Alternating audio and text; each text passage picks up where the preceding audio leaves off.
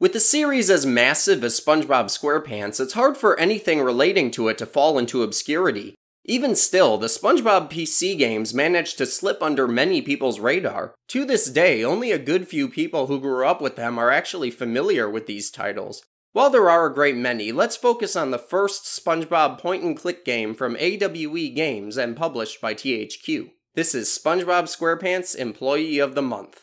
Unlike most other SpongeBob PC games, Employee of the Month was its own original story, not based on a movie or another video game. This is ironic given the fact that it shares a name with a pretty famous episode. This great childhood relic tells the story of SpongeBob receiving tickets to the theme park Neptune's Paradise as a reward for being Employee of the Year. Yeah, I know, the title lied to us. However, he and Patrick's journey to the Land of Wonders is met by many roadblocks and conflicts they must overcome to reach their destination. Will SpongeBob ever make it to the theme park to have the time of his life? Let's find out.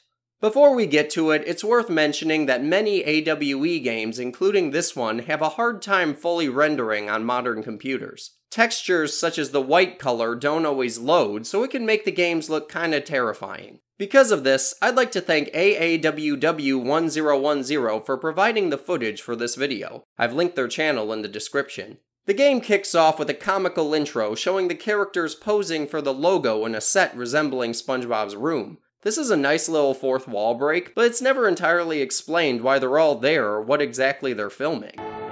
Wait! Don't you want to see my Moonwalk!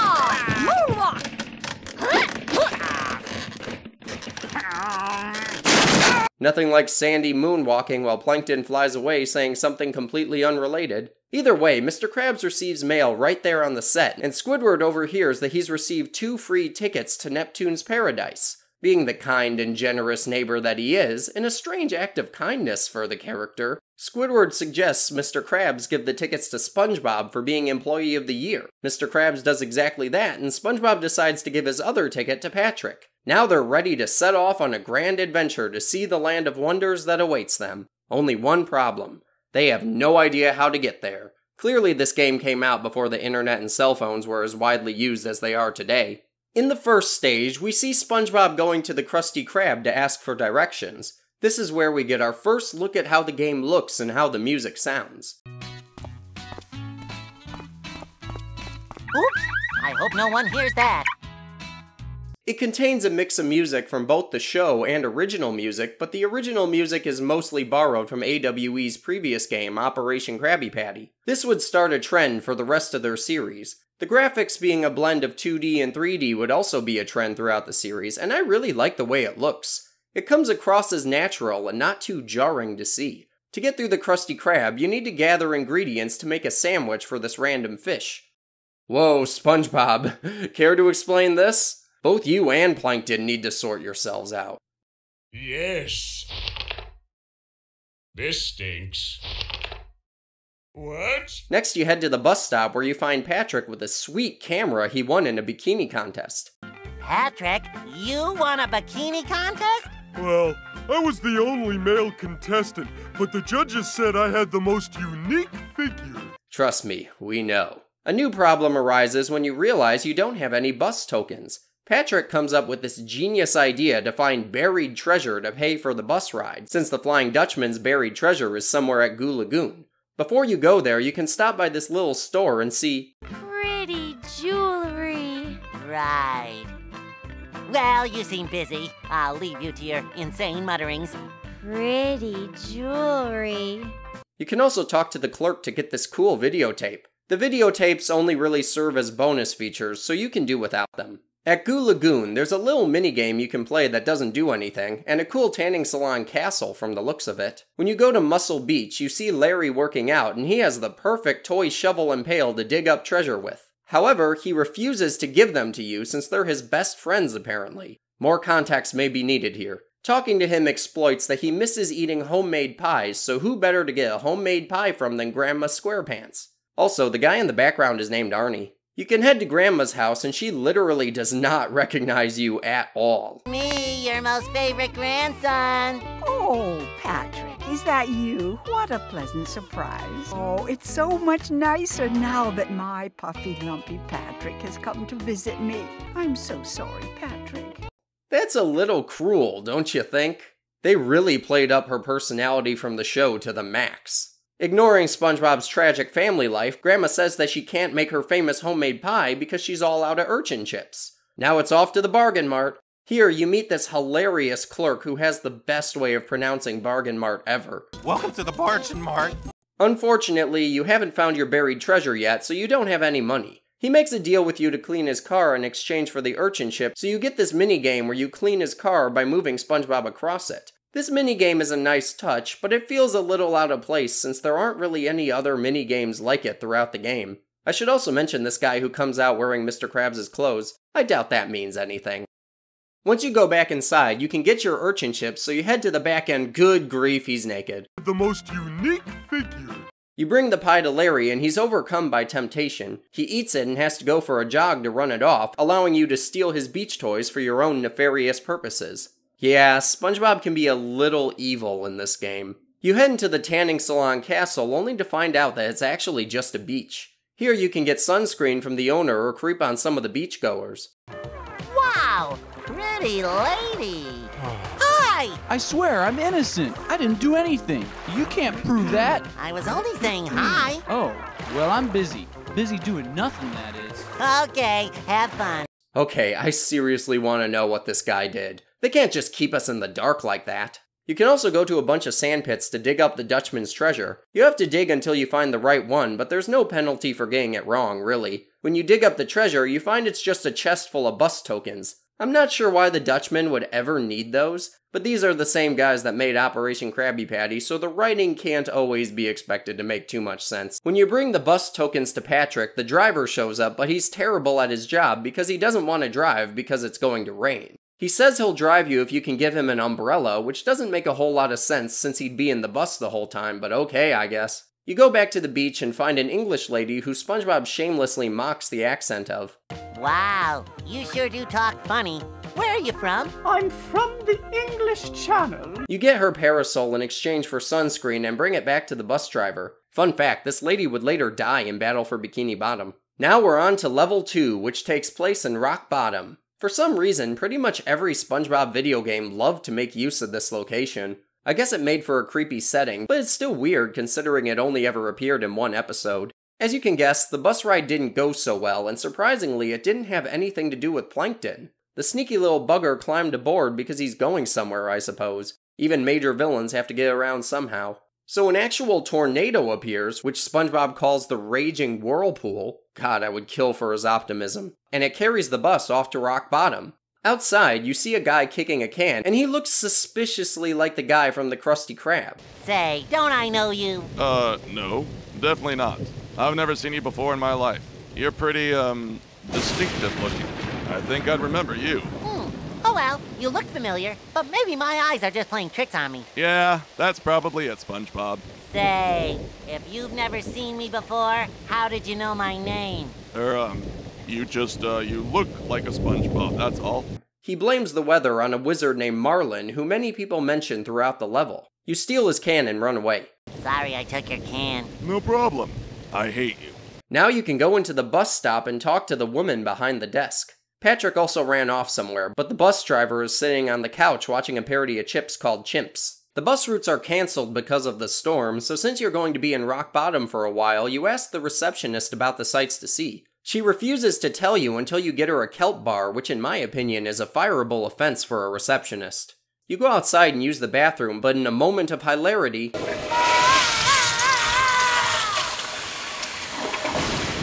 Oops, fell in. on the bright side, you find a quarter. You use it on the nearby snack machine to get a kelp bar. In exchange, the receptionist tells you that her twin sister works in a nearby radio station. Upon heading there, everything's a mess because the radio's antenna is broken and a guy out back is fixing it. On top of it, the wizard we heard about cursed the back door so it would never open. As it turns out, a celebrity news reporter named Gary Gulper works here, and the locked room houses his new invention, because news reporters invent things. It's so surreal to see Rock Bottom treated as an actual civilization and not just a creepy dark trench where monsters live. It's actually kinda nice. Also, we get this little line of fourth wall breaking.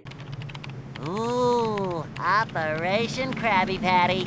That was my very first game. Actually, SpongeBob, it was Legend of the Lost Spatula. The guy out back is angry because the antenna isn't actually broken and you'll never believe what his name is. You asked to borrow his really neat tools for something. Are those your tools? Is anything mine? I mean, what do you mean by mine? I don't own anything. Possessions just drag you down. Those tools are merely my temporary companions. I respect them, and they respect me. Oh, okay. Then can I respectfully borrow them? Wow, that's the second guy to personify objects in this game. Jojo says he'll let you borrow them if you bring him a kelp seed, the SpongeBob version of Pepsi. So you head to the Rusty Anchor Tavern where Mermaid Man and Barnacle Boy are in the parking lot, but Mermaid Man has had a little too much to drink. Imagine going to a bar in a strange lost town and meeting two major celebrities outside. Either way, Mermaid Man just lost a drinking contest to Patrick and now he's too sick to move. You need help from a big buff guy to lift him into the invisible boatmobile. You tell the big tough guy inside about it, and he asks you to watch the bar for him while he goes to help Mermaid Man. Since you helping me out, feel free to help yourself to as much of that Diet Cola as you like. It doesn't sell very well anyway. He sure is a lot nicer than the guys over at Thug Tug. You can now get a glass of kelp seed. Oh wait, it's actually Diet Coral Cola with a lemon twist. So they have both Pepsi and Coca-Cola in this universe. Wait till they hear about Dr. Puffer. To deceive the Joestar repairman, you put the kelpsie in the can you stole from the guy at the bus stop. He approves of it and lets you borrow his tools. You now pretend to be the repairman, so the receptionist lets you go backstage to meet Gary Gulper. But wait, you can also go to the recording room to see Plankton trying to film a commercial for the Chum Bucket. He fools you into thinking it's a public service announcement, so he makes you record him. It's kind of funny, but it's also meaningless apart from the bonus videotape you get from it. I, for one, think we need more PSAs about the benefits of eating chum. I'm innocent! I would never dream of doing the things those bottom-feeding reporters accuse me of. Those pictures were clearly faked! Were they now? Now you can go backstage and meet Gary Gulper, who is way too full of himself. Wow, aren't you Gary Gulper, the weatherman? Why, yes I am. Aren't you lucky? Well, yeah. And that's not all. Really? Really?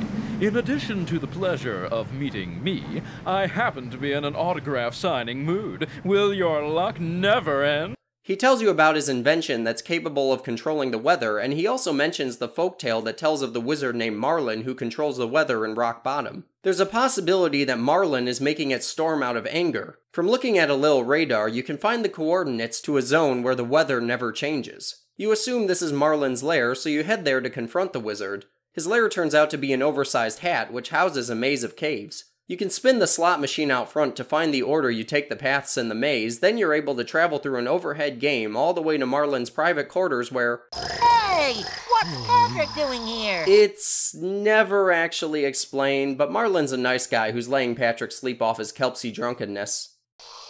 A blue potion of healing. Quick, where's my 20-sided die? Marlin says he won't stop making it rain until Gary Gulper pays for trying to steal his job. SpongeBob offers to do what he does best, cause chaos, and Marlin comes up with an idea. Marlin gives you a magic wand and asks you to sabotage Gary Gulper's machine while posing as JoJo. This way, Marlin will have full control of the weather again. In order to make it stop raining, you oblige and proceed to destroy the machine by unlocking the cursed door with the magic wand. Okay, Patrick, now be real careful. I can do it! I can do it! I'm winning!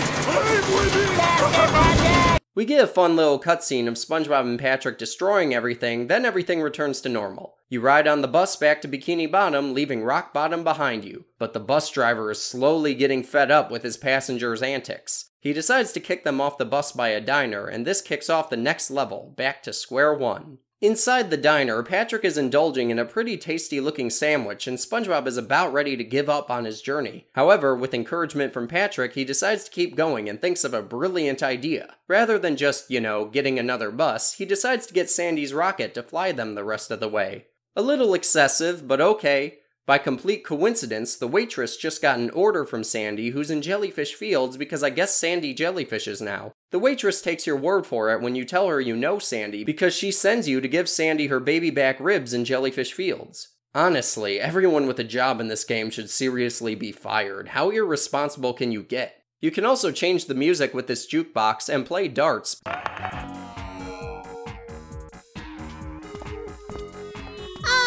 ready! Yippee!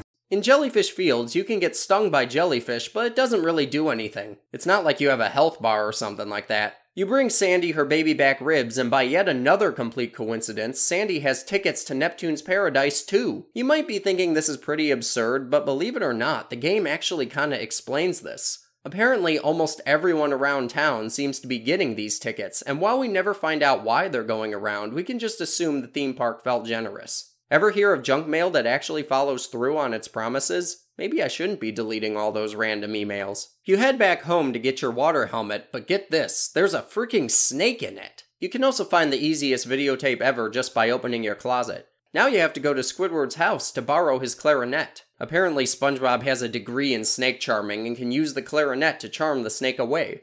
Only one problem. Squidward is fast asleep and won't wake up. Now would be a great time for SpongeBob's coincidence blessing to kick in. Oh, look at that. A store on TV sells dream glasses. Glasses that literally take you into someone else's dream. I have many questions, but my mind's already been boggled enough by the weather-controlling wizard, so let's just go with it. You head to the store to get the dream glasses, and I never knew how much I needed to hear SpongeBob reference the Doobie Brothers. That calendar needs to be updated. Who are the Doobie Brothers? You also meet the guy from the Krusty Krab and Rock Bottom bus stop. He sure gets around, doesn't he? Still, he denies ever seeing you before in his life. The guy at the store gives you the dream glasses for free because he doesn't believe in money, relying solely on a trust fund to keep his store running. He's also the third stoner you meet in this game. Not sure why AWE had an obsession with this archetype. Your feet might go in circles, but your mind soars with the eagles. Wow, you have a really intense aura. It's yellow. Want me to read the bumps on your head? You can now go into Squidward's dream and become an amalgamation of matters beyond human comprehension. Walking through a simultaneously heavenly and hellish tentacle acres, you reach a building where the octopus is giving a god-awful clarinet recital to an adoring audience. You just up and walk on stage with him and pretend to be him from another dream. You tell him you need the clarinet and he's actually in a dance recital. He gives you his clarinet and begins to dance, but we don't really see any audience reaction, so the joke is kinda lost on me. C for effort. Somehow bringing the clarinet into the real world, you go to charm the snake and you can now use your water helmet to enter Sandy's tree dome. However, she's ready to give you one last mission before you go. She's lost the oxygen tanks. You don't have to look very far to find them, so I'm not really sure why this mission is here to begin with, but maybe it's to foreshadow the fact that the oxygen tanks will be in your inventory for the entire next level. Patrick shows up after eating the entire diner, and he ends up standing on the line while the oxygen is being pumped into the rocket. It breaks, which prevents the rocket from being fully fueled, but somehow Sandy fails to notice this. Like in the bus, chaos ensues in the rocket. Patrick regrets eating so much when he has to use the bathroom, and Sandy realizes the rocket is out of oxygen. Because of this, it crashes through a billboard and breaks down in the middle of a fancy neighborhood called Bottoms Up. This is the final stage of the game. Patrick runs off to find a bathroom while Sandy starts to work on fixing the rocket. She sends you to Oxygen Springs to fill up the empty oxygen tanks, but once you get there, the talking security camera says you can't come in because their guests are required to wear a jacket. By yet another coincidence, Sandy happens to have a friend who lives nearby. His name is Cowfish Craig, and he lives in a very high-class neighborhood, or rather, outside of it, called Waverly Hills. I hope there's a fish version of Weezer that made a song about it. Waverly Hills has quite a few gorgeous-looking houses, including one made entirely out of gold. Imagine living in any of these. Right across the fence is a dirty old shack that could only belong to a certain Cowfish Craig. His neighbor, Carlton Ritz, is angry because his tree of golden coconuts leaned over the fence and Cowfish Craig took one of them. You go into the nice old shack, which actually looks kinda cozy, and you have a nice little chat with Cowfish Craig. Surprisingly, he doesn't mention Sandy at all, just how much he hates his neighbor and all the rich people who live across from him. He's also from Texas somehow. Cowfish Craig also tells you can get a jacket from Sublime Seafood since they always give them to their customers before seating them. After gaining his trust, you sneak into his back room to steal his stolen coconut, and I think this is supposed to be a Raiders of the Lost Ark parody? I'm not sure, but there was a period in time where everyone parodied that scene, so it probably is. You swap the golden coconut for a regular one and return it to Carlton Ritz. In exchange, he gives you a quarter. I bet he found it in the sewers of Rock Bottom. After leaving the snobby neighborhood, you can magically reconstruct the sign you crashed through and get the phone number for Sublime Seafoods. 555-4444. Hello, this is Sublime Seafoods. How may I help you? Give me your jacket.